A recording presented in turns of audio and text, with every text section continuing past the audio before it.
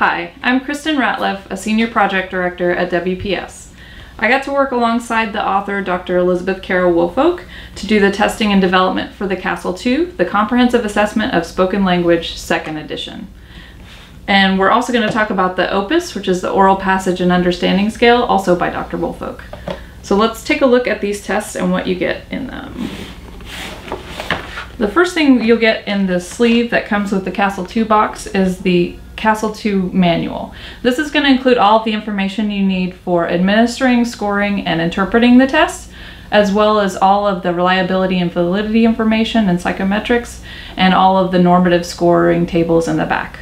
So that'll be everything you need for administering, as well as the record form. That's going to come in a pack of 10. And these are the comprehensive record forms. These are for ages 3 to 21, so that covers the full age range of the test. If you just work with preschoolers, we do have a preschool record form that's for ages 3 to 6, and that includes about half of the tests. For the ones that start from ages 5, 7, or 9 and on, those won't be included in that test. The comprehensive record forms are in the test kit. So the record form has all of the information for all 14 tests, and these are listed by the language category that they're including. So there's the lexical semantic tests, the syntactic tests, the superlinguistic test, and the pragmatic language test. So that's the 4 areas of language that the CASL-2 covers, and these are for ages 3 to 21. Some of the ages start points are a little bit later depending on the skill level involved, and those will be listed on the front of the record form, so the specific age ranges for all the tests. But a really nice feature of the CASL-2 is that all of these tests are individually normed and they can stand alone. So you can choose to give just one of the tests and get a standard score, or you can do a combination of tests within the language areas or expressive or receptive type tests, or you can give a group of tests that can be used to give you a calculated index score.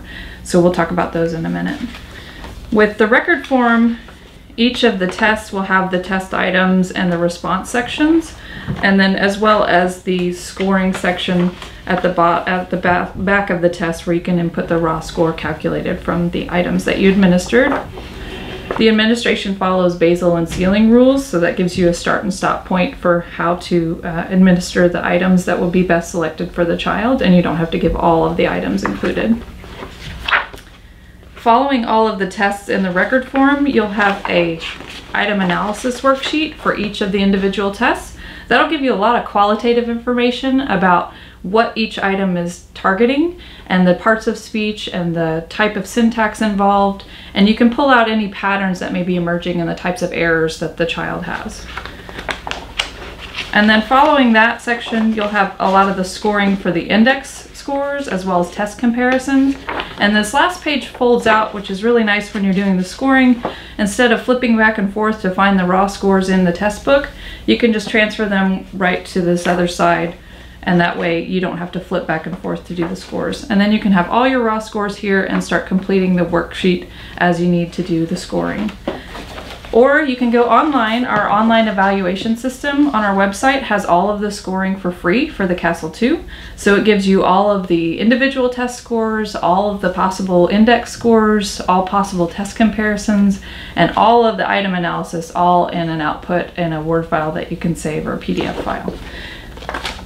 Also, on the back of the record form is a really handy guide for which tests that you want to give if you're going to calculate some of these index scores. And the type of index scores we have for the CASL-2 is there's an overall general language ability index, the GLAI, and that's similar to the core composite from the original CASL. That gives you a good look about the overall spoken language abilities of the child. Then you have an expressive language index and a receptive language index, and those are going to be for ages 3 to 21. And then you'll have a lexical semantic, syntactic, and as well as a superlinguistic index. And the first two will be available for 3 to 21. The superlinguistic starts at age 7. The CASL-2 comes with 3 test easels. We'll just take a look at one of them right now, but they all look similar to this. And each one of the test easels will be based on the language that it's testing. So test easel 1 is going to include all of the tests for the lexical semantics. The test easel 2 will be all the syntactic tests, and test easel 3 is the superlinguistic test and the pragmatic language test. And each of the easels comes with the tabs at the bottom that names the names of the tests that you want to give. So you can just switch to the front there. That'll give you all the information for the instructions and examples for each of the tests. And then if you're going to be giving any tests that include pictures, on the examinee side it'll show the picture, and the examiner side will have the test item as well as any scoring criteria, sample correct and incorrect responses, and any prompts that you may need to give based on their response.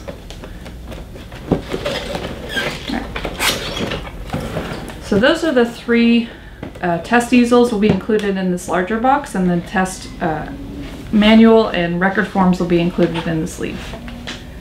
Let's talk about the OPUS, the Oral Passage and Understanding Scale. It was co-normed with the CASL-2, and they work really well together. So the CASL-2 really isolates individual parts of language and tests those specifically, whereas the OPUS integrates all of that information together. So you can see if things break down individually or if they work there in the CASL-2, and you can compare that to how they work with the OPUS when you're really integrating this information. So it includes lexical semantic information, syntactic information, and some of this inference and supralinguistics that you'll get from the CASL-2. You'll use a test easel to administer the OPUS, and so that's going to be this similar to the CASL-2, but for each of the item sets there'll be several passages included. So the item sets will be based on age range, and those are suggestions based on the age of the child. If you have a child that's above or below their ability level of their peers, you can give an earlier or later item set. But each item set includes about 6 to 8 passages, and all of this will be included in the test easel. Each of the passages you would read aloud, and then you ask a series of questions about the passage to the child. There are no pictures involved in this one, so all of this side of the examinee side will be blank, and the examiner side will have all the information. And then following all the passages, there'll be specific questions that you'll read aloud, as well as these sample correct and incorrect responses and any scoring criteria that you'll have.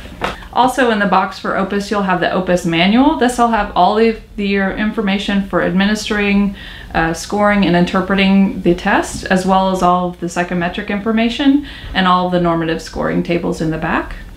And then along with the OPUS manual and easel, you'll have a record form. And so this will have the scoring. You'll get the standard score that you can put on the front of the test. The item sets are going to be color coded within the record form, and then you can give the following questions for each of the item sets are going to be included in the record form. At the end of this section of the record form, similar to the CASL-2, you'll have the item analysis section, and that'll break down with each individual item what the target of the item is pulling for. So you'll have lexical semantic information, syntax, and some of the different types of inferences that are made.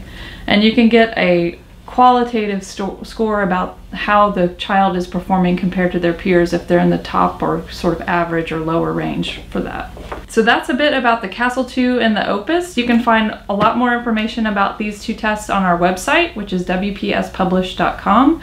And as I mentioned, you can get free scoring for both of these tests on our online evaluation system, which you can also find on our website.